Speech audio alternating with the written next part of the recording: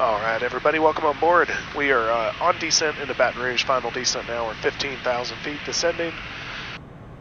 Looks like the weather's pretty low right now. It's 300 overcast, 2-mile visibility. Figured I'd bring you guys in for a good instrument approach here. Let's check in with the Baton Rouge approach. Approach, 4 flight 471, 15,200, descending 11,000 Zulu. Flight 471 Baton Rouge approach, Roger. Current last PIREP here at Baton Rouge, space is around 200 to 300 feet, tops around 2,400. You want to stick with the RNAV 13 or you want to try the ILS 22 right? We'll go with the ILS 22 right, if that's alright. Flight 471, not a problem. Fly heading 150, vector for the ILS runway 22 right approach, descend maintain 2,000. Heading 150, descend and maintain 2,000. 4 flight 471, and just out of curiosity, what runway did that last person get in on? 471, that was a departure off runway 4 left. Roger, thank you. Let's reset this. We were doing the RNAV 13. We're 4900 contact Houston Center. To do the ILS 22 right. It's got slightly lower minimums visibility wise.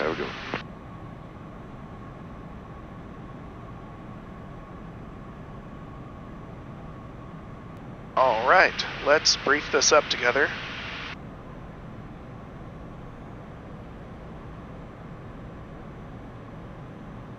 Verify the waypoints. We've got that computer fix there. Furnos, the final approach fix, at or above 1800. Coming down to runway 22 right. Minimums are 270. They're posted. Should see a Malser Pappy on the left. If we have to miss, straight out 600. Climbing right turn, 2000 direct to LSU. And hold. Teardrop or parallel, however they say. Now we'll look at this. We've got the weather. Along with approach. Tower will be next. 1845. I'll put that in. I have ground already in there. Localizer will auto tune. Final approach course will be 223. Glide slope intercept, like we said, is Furno at or above 1800. Coming down to 200 feet above the ground, we need 1800 RVR. None of the notes apply to us. Highest obstacle is 592 on the other side of the approach course. Not really a problem for us. MSA on our side is 1900. Like I said, we'll intercept the glide slope somewhere outside of Furno, come down to 270 feet, should see the Malser Pappy on the left. If we have to miss, once again, it's straight out 600, climbing right turn 2000, direct to Fighting Tiger, and hold. We got plenty of fuel, so we'll see what's going on with it if we do miss. This is pretty typical weather down here in Louisiana for the winter time, where it's kind of fogged in down low. Figured you guys might want to come along and see this. Apologize for the way I sound. The trees are starting to bloom in Arkansas right now, so my allergies are telling me all about it. Approach checks. Landing data is confirmed and posted. Crew briefing. It's the ILS runway 22. We all briefed it together. Fuel transfers off. Exterior lights are on. Seatbelt sign. I'll go ahead and turn that on. Passenger briefing. They all look good back there. Belt harness is good on the left. Messages are checked. Pressurization is working down. Approach checks are complete. Sounds like we're the first to come in today. Not necessarily a good thing. As you heard, approach said the last departure kind of estimated the top, or the basis to be between 200 to 300. 200 is the minimums. Currently the METAR is saying 2 statute mile visibility and overcast at 300.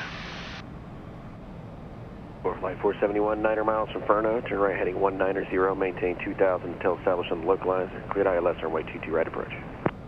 Heading 190, 2000 still established, cleared for the ILS 22 right, for flight 471.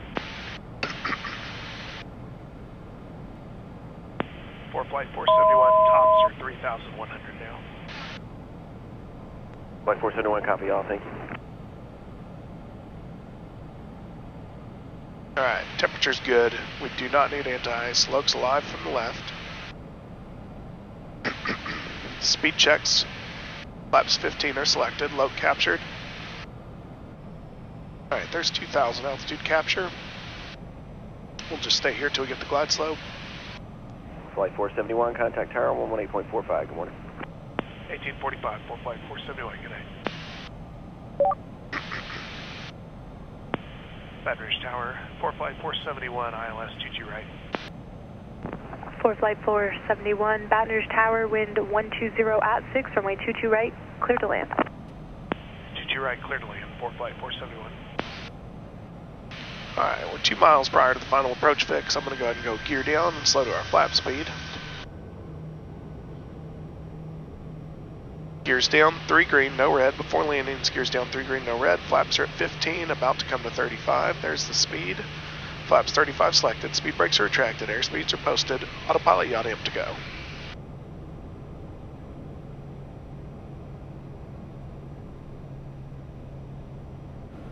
Side slopes captured, missed approach altitude of 2,000 is set.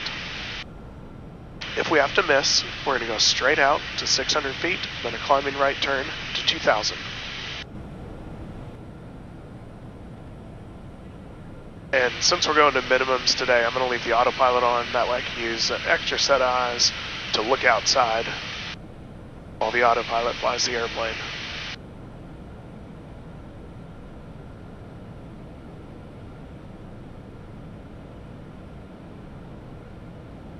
$1,000 to minimums.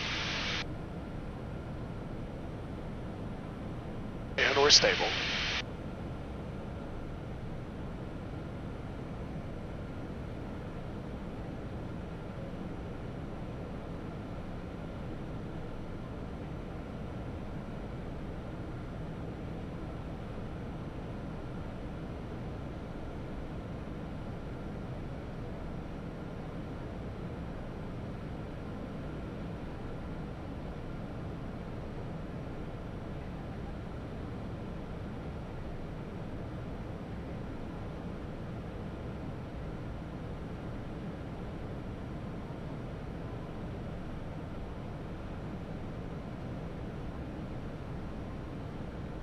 $500 to minimums, still stable.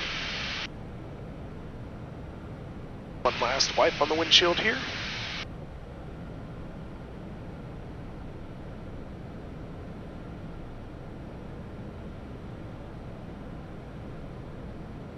$500.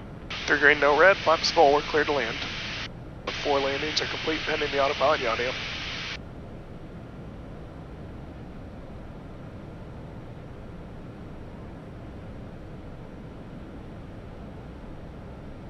$100 to minimums. Approach lights are in sight. We're going to continue. Autopilot yaw amp away.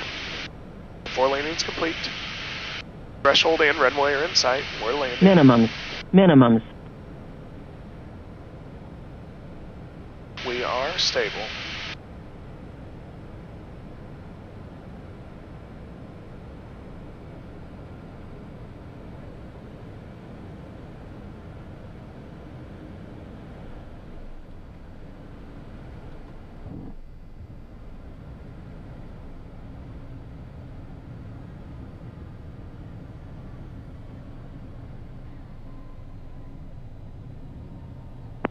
For flight 471, when able, stay parking. BTR jet, can't quite make Bravo.